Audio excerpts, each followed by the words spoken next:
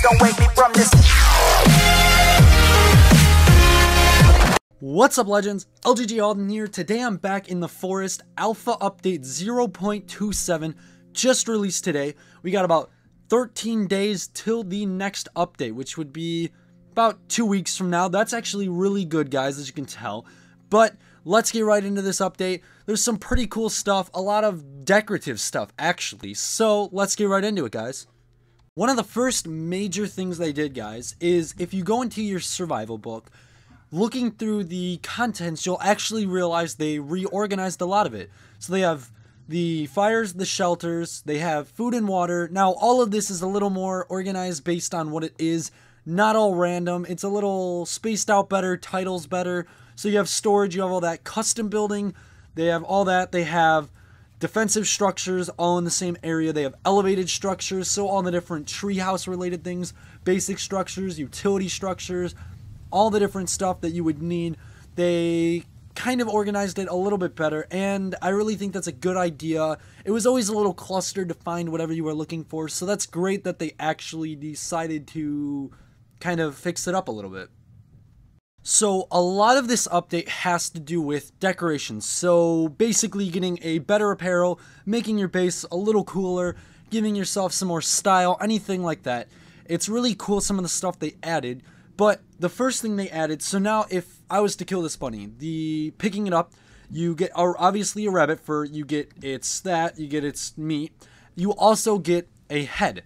Now, as you can see, I picked up a little rabbit head. Now, it's kind of buggy, it looks like the way that you actually pick it up, but with this head, you can actually build something very cool.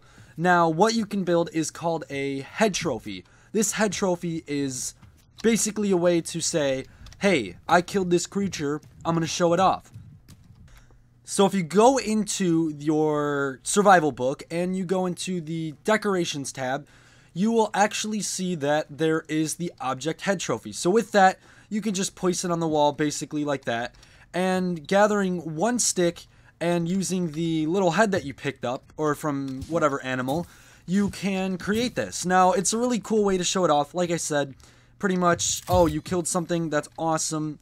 Here's a good way to show it off. So look at this. You attach it onto there. Now look at, there's just a little tiny rabbit head. Of course, it's a little wimpy to put a rabbit head up, but you can use a lot of animals, guys. So to list them off, you can use a boar, crocodile, deer, lizard, goose, the rabbit, of course, raccoon, seagull, shark, squirrel, and tortoise. Now, I think the coolest ones to probably do would probably be, obviously a deer is kind of the original thing to do. I would say a crocodile, probably the shark, I'd have to say, is the coolest one. Putting a shark head on your wall, I think that would really set you apart and make you look really awesome. If somebody, say you're playing multiplayer and somebody checks out your base, I think that would be cool.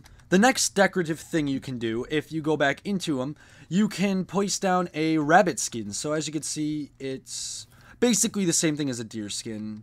You can put it down. It just looks a little different. Just looks like a rabbit skin instead of a deer. Just a little bit of a different color.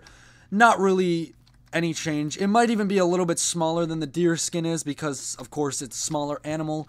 But those are two of the major decorations things. There is one more awesome thing that I'll show you guys right now. So the last majorly important decoration related object would be the ceiling skull lamp. This lamp, it exactly acts the same as the skull lamp, just it's hanging from the ceiling. So it's primarily just another decoration object, and also, as I said, it's a light. So it provides a source of light. Say you want to have ceiling. So say you have a roof or anything in your building, or your custom building, anything like that. That would be the purpose of it. So you don't have to put it on the ground. You can get a little more creative with your lighting. You know, I think it's a cool idea. So it works exactly like the skull lamp. The only difference is instead of 3 sticks, you just need 1 cloth. So it's 1 cloth, 1 skull, and 1 tree sap. Now, to show this example, I'm going to kind of put it like right here. Now, the weird thing about this that I have found, I have tested it out. It doesn't work on the bottom of any platform, just any. It has to be certain platforms. For instance, this one is the custom floors or wooden panels, I believe. So as you can see, you build it, and it just provides a source of light right there. So it's just a nice little hanging thing, gives a nice amount of light, just the same as the skull lamp. I like it, I think it's really cool, and it's a good feature to have.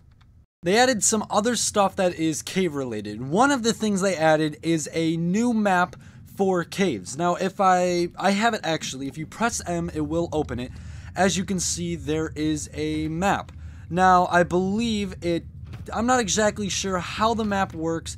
I believe that it will show you different directions, and as you explore, it will kind of show more of the map, give you a little more viewing of it so you can actually see what you're doing. And I like that it has a little bit of a light, because obviously most caves are dark, so you cannot see, but that is what they added, which is really cool to have a map, so now you're not as likely to get lost in them. They also created some destroyable objects down in caves. Now you can destroy, obviously, if you could see, I just destroyed one right there. You can destroy, I don't know exactly, I guess there's 4 types of them. I believe they are stagomites. I might have pronounced that. I probably butchered that a little bit. But you can break them. There are, I believe, 4 different types is what it says in the update that you can use to break, just if they're in your way, so they could be blocking a path, maybe some sort of secretive path. Now you can use your axe or any other object to break them.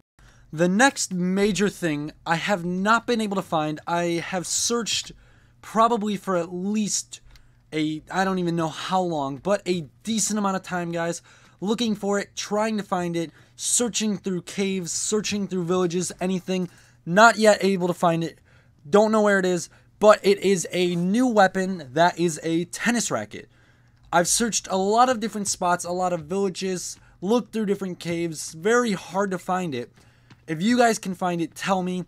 Look around, it's probably somewhere in the world, I have no idea. From what I know of, it is a object you can find somewhere laying around. I would say it's probably in one of the mutant statues or in their villages, but from all the ones that I checked, I could not find it.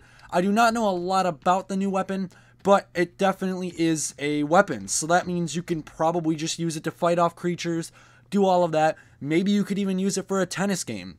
Who knows? That would be really cool, I think. That's practically the major things to this update, guys.